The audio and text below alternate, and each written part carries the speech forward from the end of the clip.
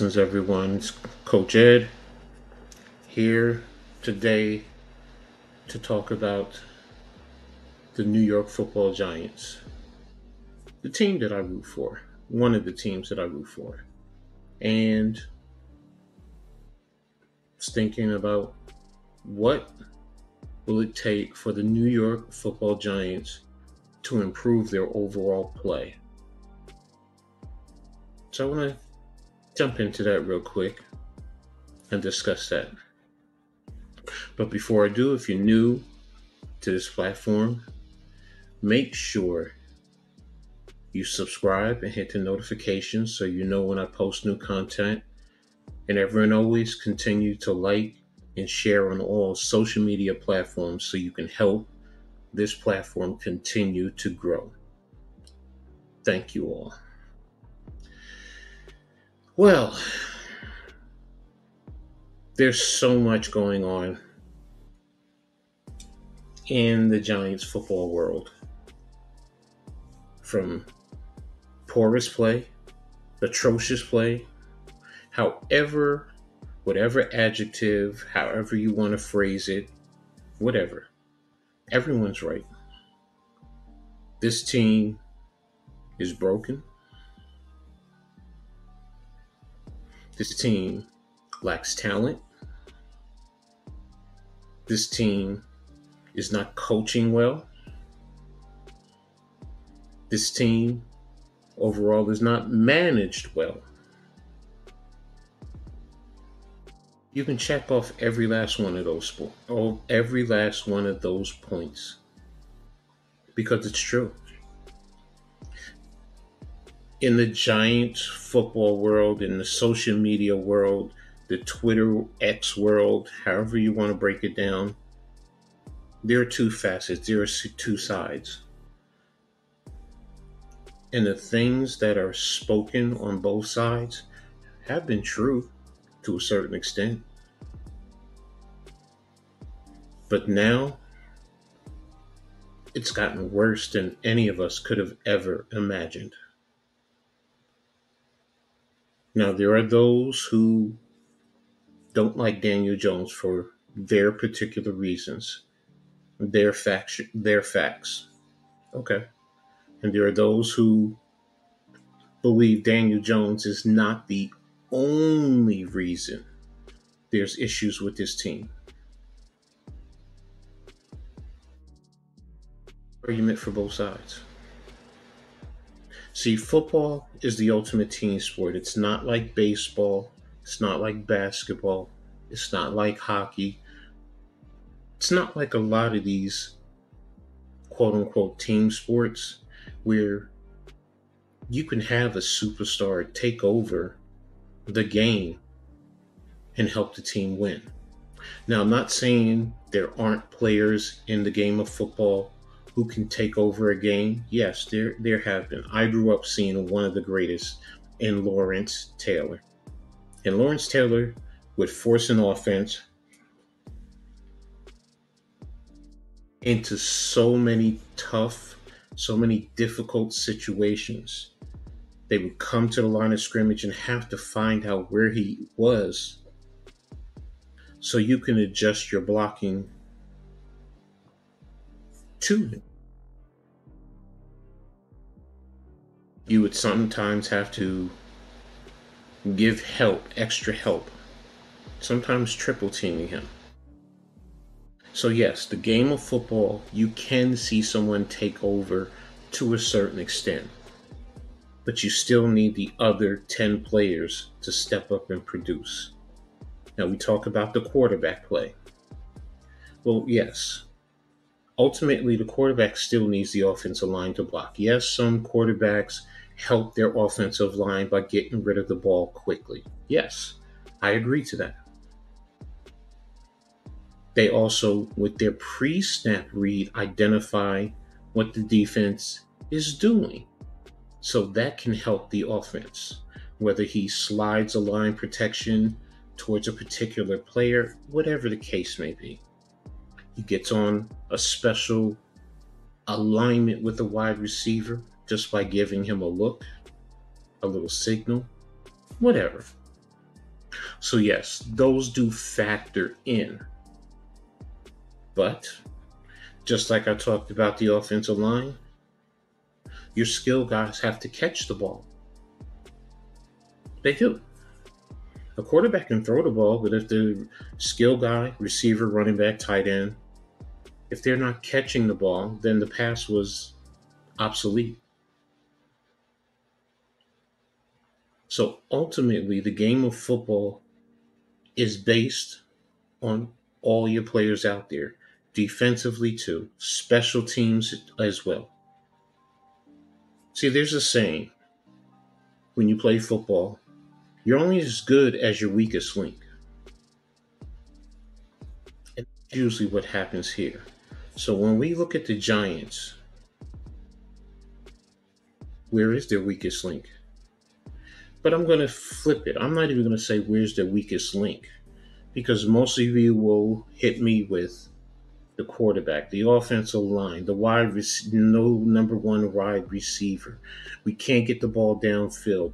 Defensively, no pass rush, missed tackles, inability to stay with your receiver.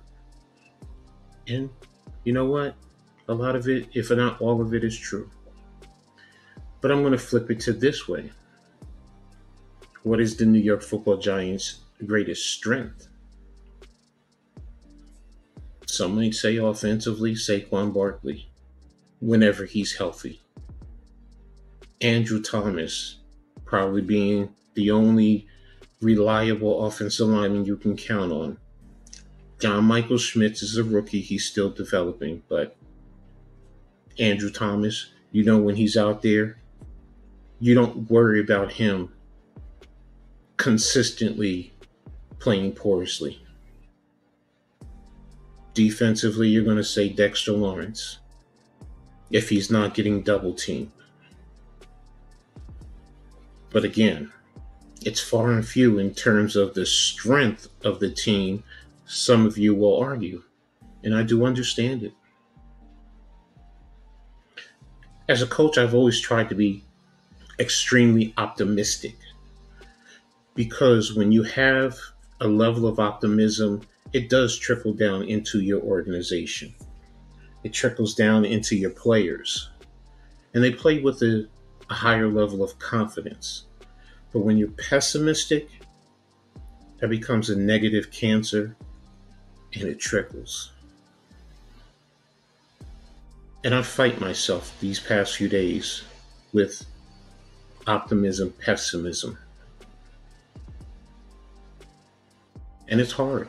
It's hard for me, of all people. I know most of you may not know me to that magnitude, but I'm trying to help you understand. But then when I go into my coaching mode and I say, let's look at the film, let's break it down, I know I see talent. There is some talent there. What we are doing as an organization to foster better development, I don't know. I'm not in the meetings. I'm not there at practice.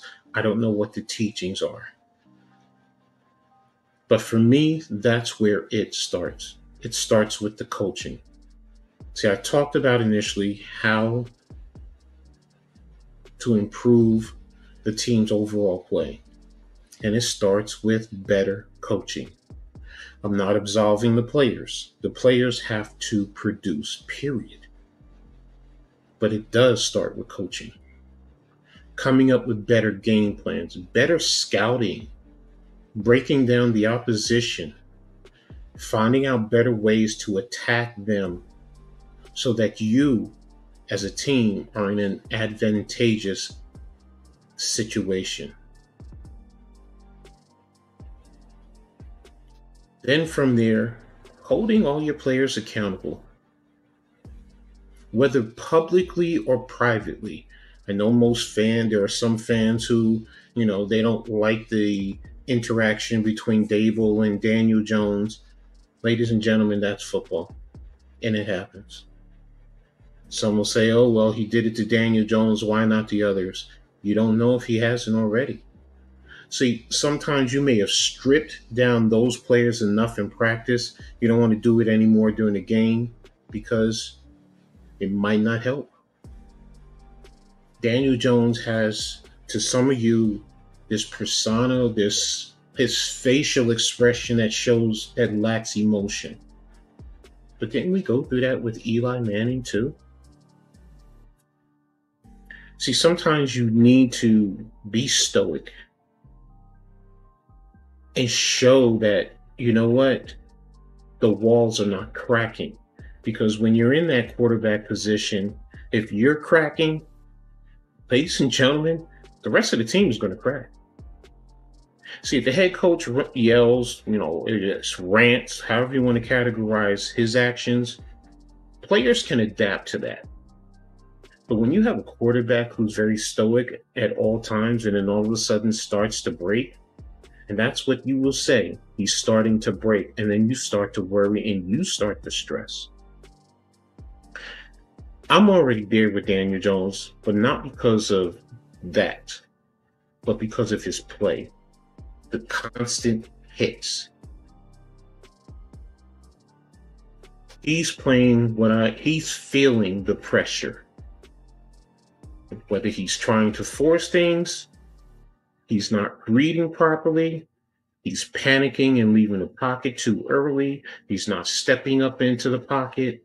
All of that is true, ladies and gentlemen.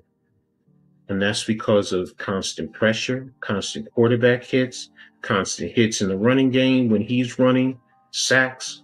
All of that adds up. This goes back to what I said.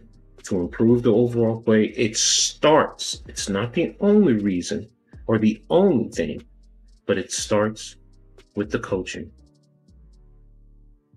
The coaches have to do a better job with an offensive and defense and special teams game plan, with your teaching of the players, the techniques.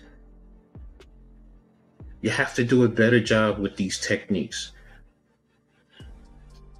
Putting the players in the right position so they can be successful. Excuse me. If players are not in the best position to be successful, it will eventually strip at their confidence and tear them down.